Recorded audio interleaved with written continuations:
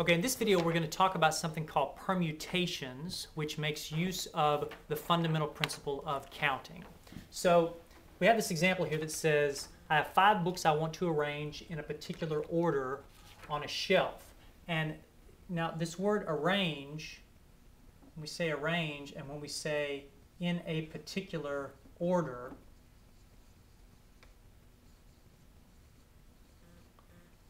that's important because when it comes to permutations, this whole idea of arranging items in a particular order, that's significant. We're going to be coming back to that over and over again. So I've got these 5 books I want to arrange on a shelf. How many different ways can I arrange them? Well, I'm going to approach this problem the same way I approached the other problems that I did using the fundamental principle of counting, which is I'm going to use this box method. So I have these 5. I want to think of these as like positions on a shelf, and I want to arrange my 5 books on a shelf.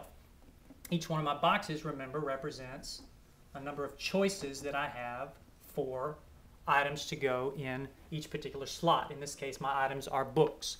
So, how many different choices do I have for books that I can put in this first slot? Well, I have 5 choices because I've got 5 books. How many choices do I have for number of books that I can put in this slot? Well, this time I don't have 5 choices because I've already put 1 book in that first slot, so I only have 4 books to choose from. For the same reason here, I no longer can choose the book that I put here, and I can't choose the book I put here, which means I have 3 choices for this slot, 2 for this slot, and 1 for this slot. Now I can use my fundamental principle of counting, and I can multiply these numbers together, 5 times 4 times 3 times 2 times 1, and that gives me 120. So there are 120 different ways that I can arrange these 5 books on the shelf.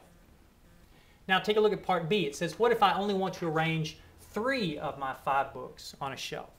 All right, well, in that case, I'm only going to have 3 boxes to represent the 3 positions that I'm going to be using to arrange my books in. Each box, again, represents the number of choices for each particular position, each particular place on the shelf.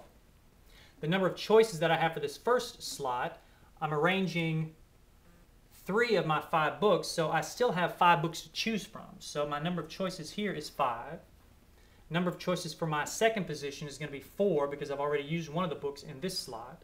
And the number of choices for this position is going to be 3 because I've already used 2 of those books. And now I'm going to stop because, remember, I'm only interested in arranging 3 of them. So this is the first book, the second book, and the third book.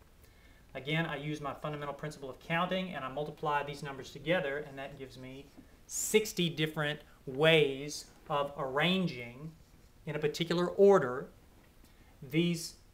arranging in a particular order 3 of my 5 books on my shelf.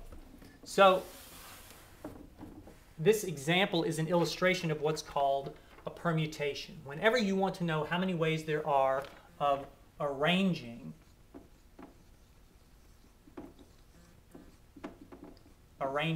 specifically in order some number of items, that's called a permutation. And the important thing to remember about permutations is that with permutations, order matters. And once again, we're going to keep coming back to this idea of with permutations, order matters. We're going to come back to that over and over and over again because as we're going to see in a little while, there are certain other types of situations in which order does not matter. With permutations, however, the order does matter. The order that you put the books on the shelf matters. All right, so there's one more example here in your notes. It says 7 flute players are performing in an ensemble. And part A says the names of all 7 players are listed in the program in random order. How many different ways could the players' names be listed? That is, how many different ways could they be arranged in the program?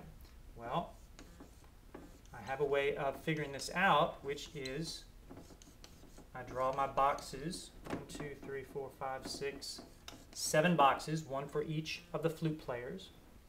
And I want to know how many different ways are there that I could arrange in order these players' names. Well, the name that goes in this first slot, how many different choices do I have for the name that goes here? Well, I've clearly got 7 choices because I have 7 flute players.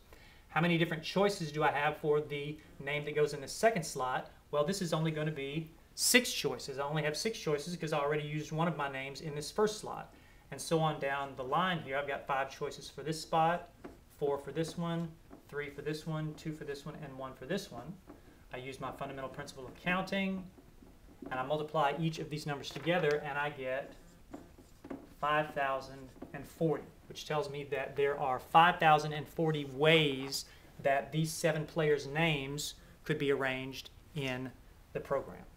Now, there are 3 more parts to this example, parts B, C, and D, and I'm going to leave that for you. I'm going to leave those parts for you to do, and we'll take a look at this example tomorrow in class.